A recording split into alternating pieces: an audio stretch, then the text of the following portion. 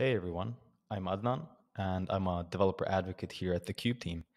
Today I'll be showing you how to connect Cube to Jupyter. And obviously, as you do know, the Jupyter Notebook is a web app for creating computational documents that you can easily share between everyone in your team. So let's just jump right into Cube Cloud and I'll show you the query that I want to run and the data I want to display inside of Jupyter.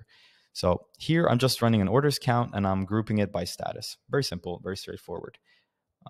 I've also created a placeholder file for Jupyter so we can quite literally already have the boilerplate code to connect to Postgres.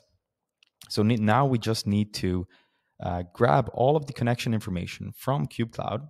Let's do that here and paste it inside of the file, the cell here for Jupyter. So let's paste in the host.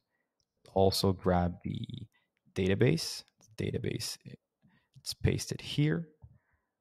Add the username and password. The username is Cube and the password, let's just paste that in right here and just add the username to be Cube. So with this, we have the connection established with our Cube Cloud SQL API.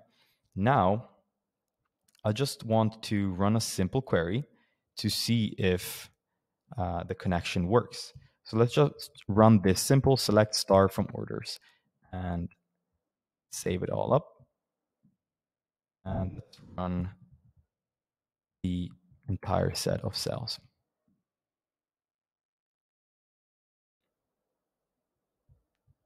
Sweet.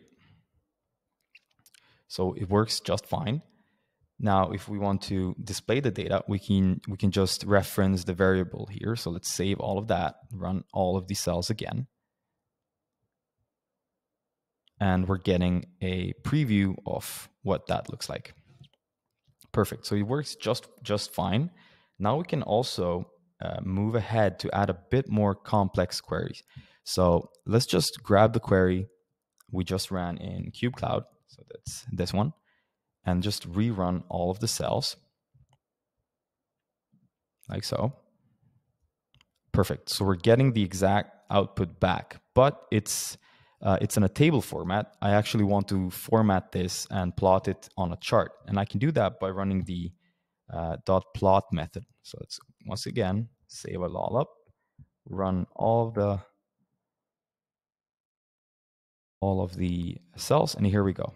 We have a nice chart rendered, and it is absolutely everything we wanted to do. So with that, this is how easy it is to read data from Cube into Jupyter. And you also have to know that every time you run an identical query, you will get a query cache. Otherwise, if you want to check out pre-aggregations or any of the more complex features in Cube, you can also do that in the documentation. But yeah, for this video, this is it. And see you in the next one. Bye.